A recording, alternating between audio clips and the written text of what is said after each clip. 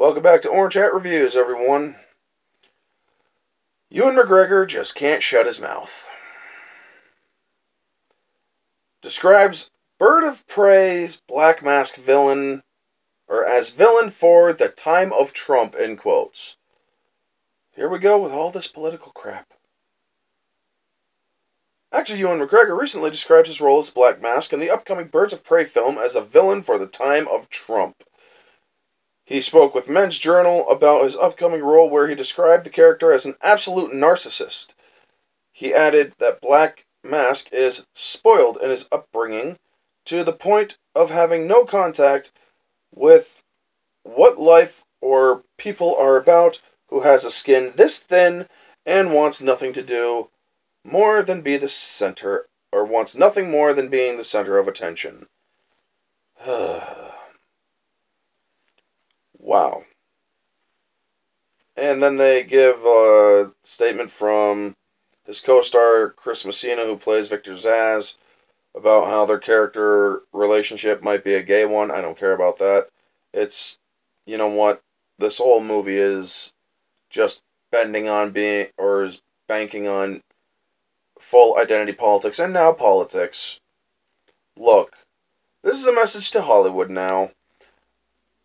We all get that you're whiny little pigs and squealing about your dislike for the man in the White House. I think he's an asshole too, but you know what? Stop dividing Hollywood. Stop making movies that pander to people politically and identity politically, because movies are supposed to be made for everyone to enjoy. When you pander and use divisive content, everybody's no longer able to enjoy it.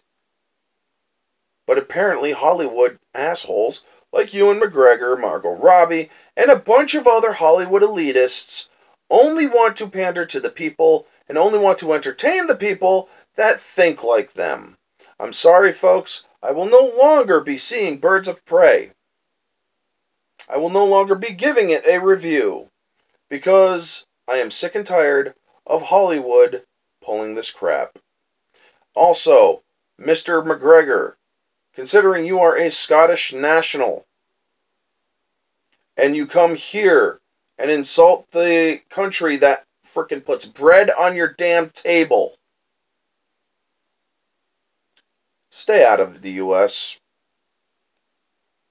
If you don't like it here, if you don't like certain aspects of things, fine. But if you are going to insult the leader of our country, get out of here. I may have liked you in the prequel trilogies. I may have liked you in the movie Brassed Off.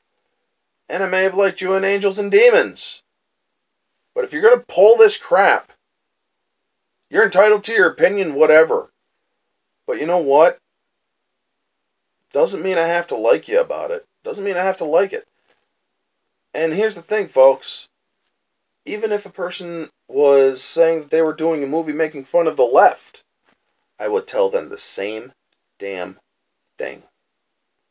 Keep your politics out of the movies and just make a movie for everyone to enjoy. That's the video, folks. It's a smaller one. It's a shorter one. Y'all know the drill. Like, comment, subscribe, share, all that jazz. Let me know down in the comments what you all think of this crap. Do you think that he should just, or do you think the actor should stop going political and should just make movies for everyone to enjoy? Or do you believe that what they're doing now is all right and good? Let me know down in the comments below. This has been Orange Hat Reviews. I'll catch y'all on the next one.